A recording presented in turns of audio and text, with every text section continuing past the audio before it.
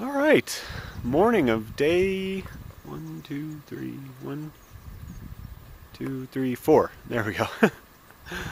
Forgot to record on, well, didn't forget, just got busy and tired and rained out from recording on days 2 and 3. But, Buck's playing with the squirrels.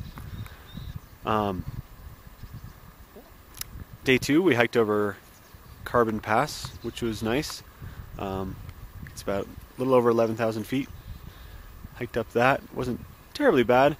Got pretty tired coming down, and got to our campsite, which was it was a good campsite, nice and flat, good creeks. But we realized our maps weren't quite matching the trails, so we had to spend a couple hours trying to figure out what was what there. Turns out the trail you want is through a gate that's set up, which is what turned us off on the whole thing. We thought the gate was just for a corral. Yeah. So yesterday morning we got up and went through that gate and up the trail through a great aspen forest. Big aspen trees, big ferns. It was pretty, really pretty.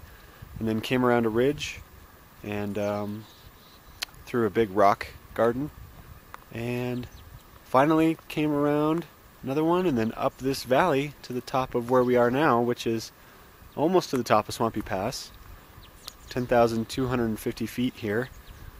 Behind me you see Storm Ridge. That's kind of what we've been hiking around this whole time. And today we're going to hike over the rest of this pass, which is just a couple hundred feet, and then down to the car. And that'll be that. Yeah. So, all in all, it's been a really good day, or a really good trip.